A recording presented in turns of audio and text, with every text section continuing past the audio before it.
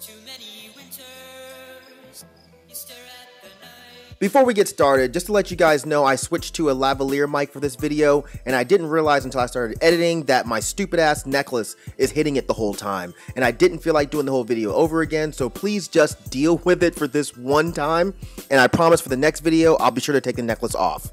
My bad. What's going on, people? Myke C-Town here with another episode of Album by Element, where you guys get to pick the album that I review. And today the winner is Animal Collective's Strawberry Jam. Before we get into that, real quick, I want to let you guys know that I teamed up with my friends over at Stilettos as Weapons to do a super limited t-shirt with my ridiculous mug on it. It's only going to be up for another week or so, so if you want one, make sure you jump on it. StilettosAsWeapons.com is where they can be found, but I'll make sure I put a link directly to the shirt down there.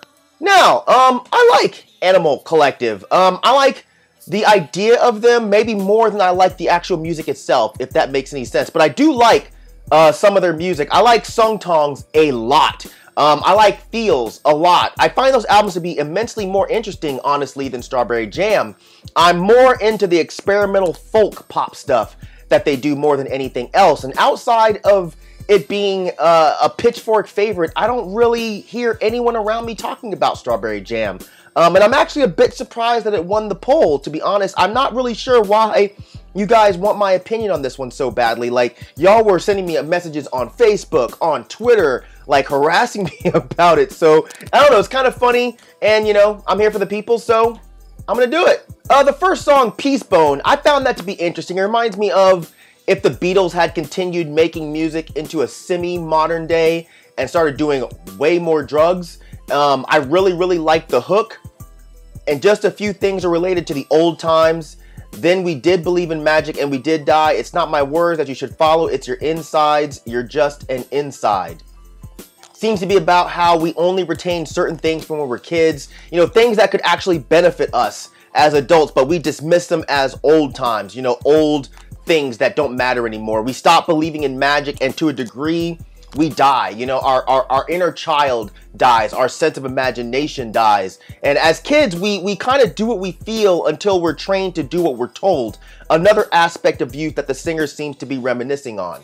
Musically, it wasn't all that interesting to me. The kind of weird electronic bouncy feel that moves along through the song without any real shifts, it didn't really suck me in.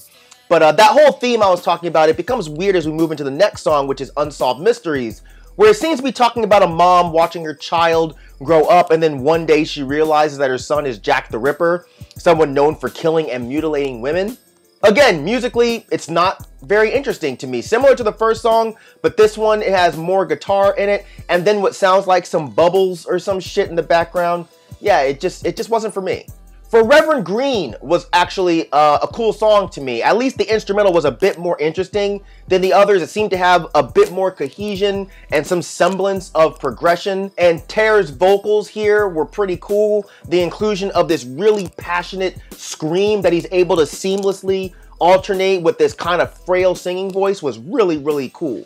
Number one was actually a great song too. Instrumentally, it reminded me of something weird that like Nurse with Wound would do, maybe mixed with some legendary Pink Dots or something. And the vocal treatment here was really interesting, almost creepy. The way the voice is deepened to an almost indiscernible level was a really good choice.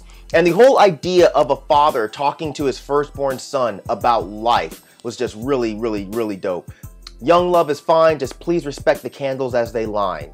Being young is awesome, but respect the idea of getting older, that your youth isn't going to be forever. You know, make the most of it. And his son replies back that he won't waste his time. It's such a touching song. Cuckoo was a really good song as well. Probably my favorite on the whole album. I really liked the instrumental. The piano sample that they used, it worked really nicely. And I really liked the buildup of the song. The pounding drums that come in as the song moves on. The guitars that enter to kind of break up the beauty of the piano sample. It's really well done. And it's especially moving against the lyrics that seem to be a contemplation about death. That moves on to that small insertion about the kids playing together, but when one of them dies, they can no longer play with them, which is a bit morbid, but poignant as fuck in this song. Then it goes on to discuss the idea of escapism, you know, escapism through music, or the escapism that you find in the comfort of your mom's arms, especially if you're a child. You know, a mom's hug can make anything go away. And the singer seemed to be saying that he needs that kind of escapism right now because the bad shit in life, I assume to be primarily death in this instance, is driving him cuckoo.